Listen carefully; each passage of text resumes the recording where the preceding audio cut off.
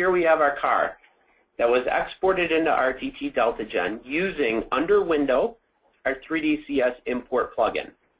This needs to be activated within RTT Deltagen to then have the option that you see on the far right of our 3DCS import.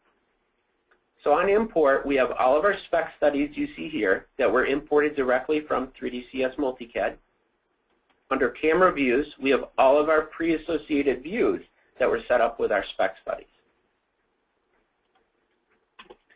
So looking at the vehicle here, I'll just roll it around real quick.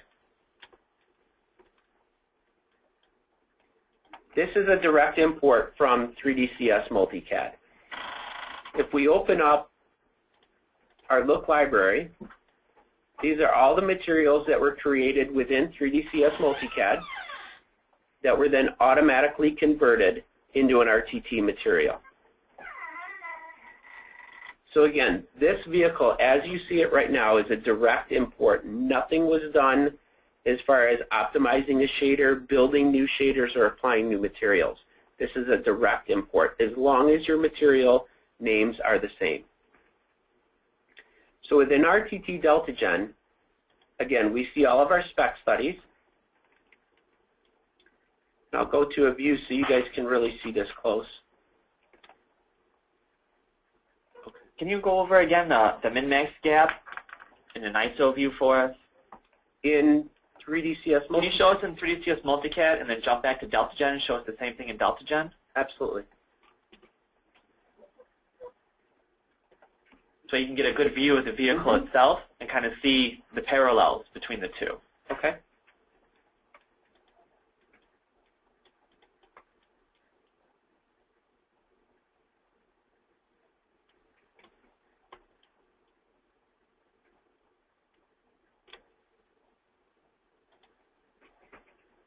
This is the visualization within 3DCS Multi-CAD. Correct.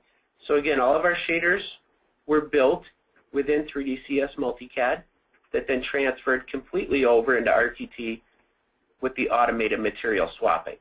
I can do quick style changes too? Absolutely. Do you have a second style for this one? I do.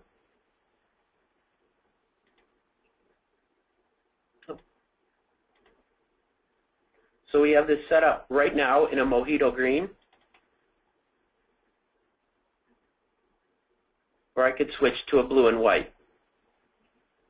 And it's easy to export those different styles to Deltagen as well, isn't it? Yes. So we'll switch back. Can you show the min and max gap again on that hood? Sure. So we kind of see the outliers of our tolerance, our current tolerance conditions. So right now we're in a nominal condition. This is showing our measurement points for our hood to fender max gap. So if I double click to activate that spec study, we see that the gap did grow between the hood and the fender. And those two measurements, if we do an analysis, are what we're going to be doing the analysis on. Correct. Good. So switching back to RTT.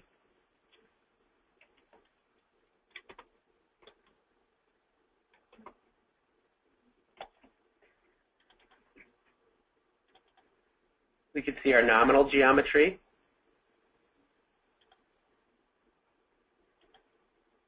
And again, this is all live rendering within RTT.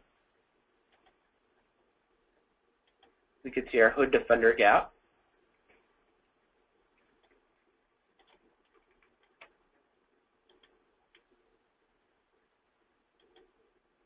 See the front of the head, or front of the hood winking.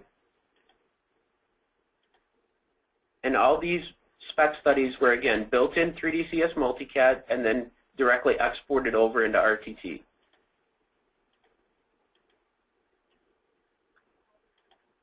Again, all of your camera views come over directly from 3DCS Multi-CAD into RTT.